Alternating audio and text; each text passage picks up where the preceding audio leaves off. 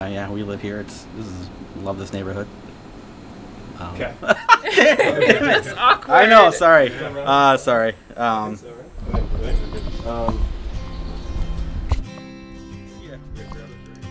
Okay, we decided to buy a home when Mike and I were living in an apartment.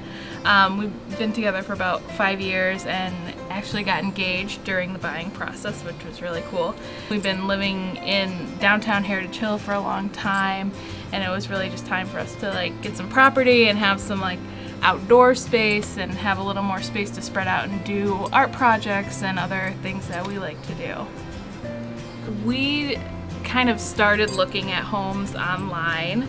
I had been obsessed with Zillow, and Mike and I would look at them together I did a lot of research before we started going out and trying to figure out what we really wanted. Just looked at everything we possibly could, Yeah, watching a lot of home DIY shows. Yeah. And then we actually found a listing that Kyle had in Easttown, and we went and looked at that, and that's how we met Kyle.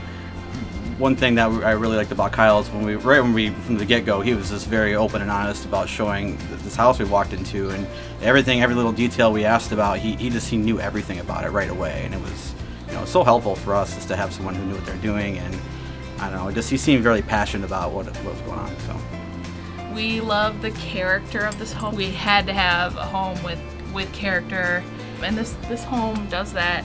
I mean, our kitchen is amazing. It is like a Pinterest dream. It's got the subway tile, it's got the open shelving. We love the wood floors and the old wood floors.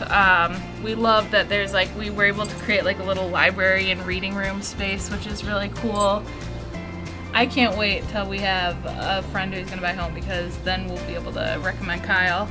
I would trust recommending him to anyone. I don't take that lightly, and I think that he's gonna work insanely hard for you, and it's be a fool to pass him up.